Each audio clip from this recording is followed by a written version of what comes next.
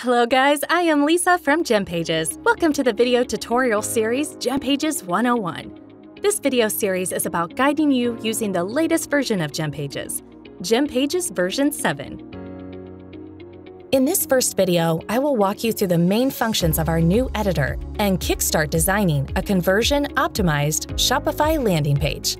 All right, let's get started. As you can see, GemPages 7.0 remains the user interface and workflow as the previous version. However, this version focuses more on improving the user experience to make the page building process much easier and faster.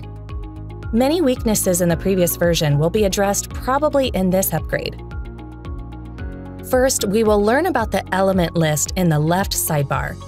It is still designed with drag-and-drop basic components such as layout, text, button, image, and product elements.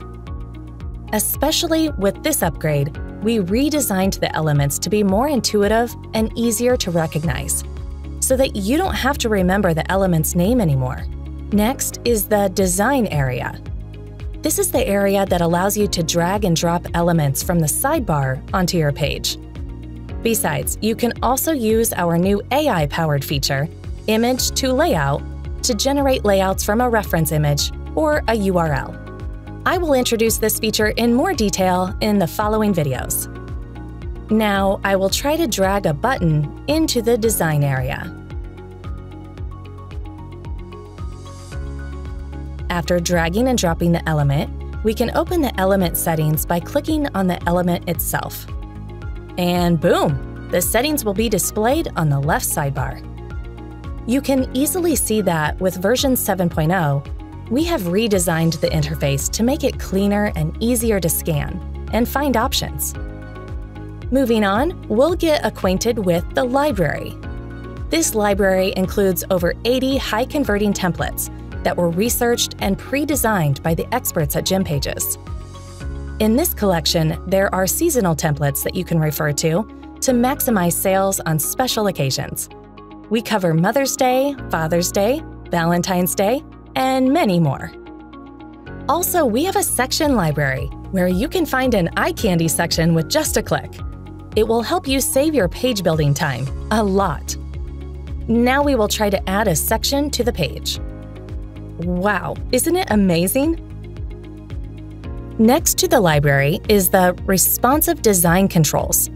This area allows you to switch editing on different screen sizes, such as tablet or mobile. You can have comprehensive editing to generate a polished page from every angle. Finally, it's the Publish area. The Publish button allows you to publish your page to the Shopify store. In this 7.0 version, we improved publishing speed by 1.5 times faster. It's time to demonstrate what I have guided above. Let's design a demo section. To begin with, I will use the row element to create the layout by choosing a 2-column row. I want to add an image, a heading, and a button to this section. To do that, I will click the back button to return to the element list. From the element list, I will drag and drop image to the first column. Next, add heading and button to the other. To make it look better, I can vertically align content by returning to row settings and selecting the most suitable alignment. That's it! It is super simple, isn't it? This is the end of the first video in the series GemPages 101. I hope you liked the video. Don't forget to hit like and subscribe to learn more fundamental tips and advices to build a store that sells. Thanks for watching.